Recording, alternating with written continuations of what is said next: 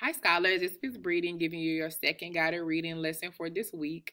Today, your lesson is very similar to last week. Remember, now we're going to continue to read stories to practice retelling. Right now, our stories are pretty easy, so we can get the hang of it. But starting next week, our passages will get a little bit more difficult for retelling. So then you'll start to see a lot more settings, more characters, more events, and more problems.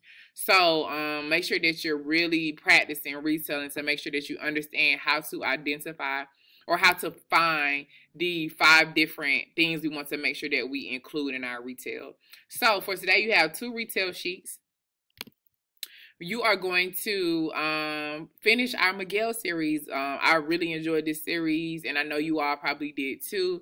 So the first story is The Creature from Copernicus's Crater. So this is one of the longer stories here. Okay, so you're going to complete a retell for that. And then you have Great Grandpa George. This is a very, very short story.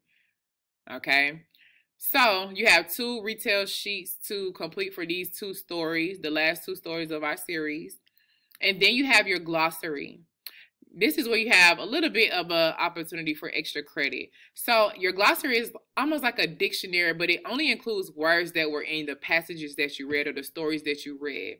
So I want you to choose 5 words from this glossary list, and I want you to write a sentence to go along with each word. Make sure you give me a good, strong 4th grade sentence. I want you to include a lot of details. I want to make sure that you use the words correctly. Here in parentheses, you can see either N, ADJ, or V. That means noun, adjective, and verb. Noun, adjective, and verb. Noun, person, place, or thing. Adjective describes a person, place, or thing. And a verb is an action word, is what you do.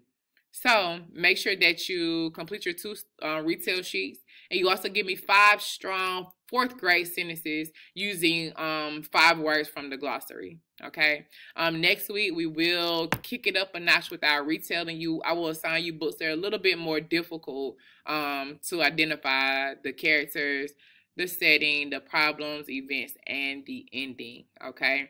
Remember, make sure that you are really practicing your 5-finger retell, because that is the main skill that's needed for you to grow in your step levels. Okay. So I will see you all next week, and have a great weekend.